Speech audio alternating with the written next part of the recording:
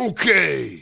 Hello everybody and welcome back to JoyClicks. My name is Christian and we just finished watching the short but entertaining Square Enix 2018 press conference video package. We have a new look at a familiar trailer we got yesterday at the Xbox conference, in which we saw the reveal of the Frozen World for Kingdom Hearts 3. But we got a twist on the trailer because we have some new looks at different features coming to the game, including what was announced at the Kingdom Hearts Orchestra event. We got a look at Ratatouille and Remy and Sora chefing something up.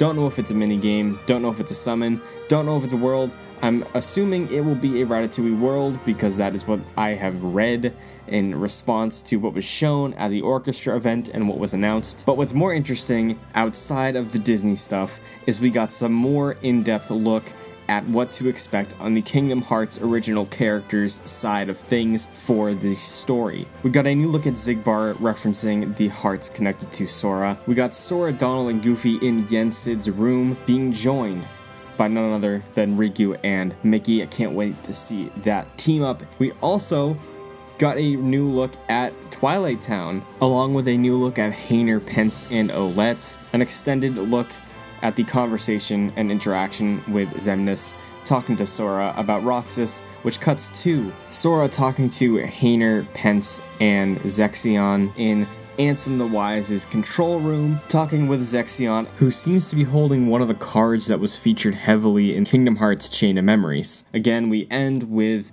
the reveal that Aqua is one of the Xehanorts that we are going to be dealing with in Kingdom Hearts 3, and we get a stinger of Axel and Kairi. I cannot wait to see all these different team-ups come together in Kingdom Hearts 3. I do wish we got a little more from this trailer. I was expecting a new world at this Square Enix press conference. Hopefully later today at the PlayStation press conference we get a new look at a new world, Big Hero 6, something that hasn't been announced yet. Maybe it's Star Wars, who knows?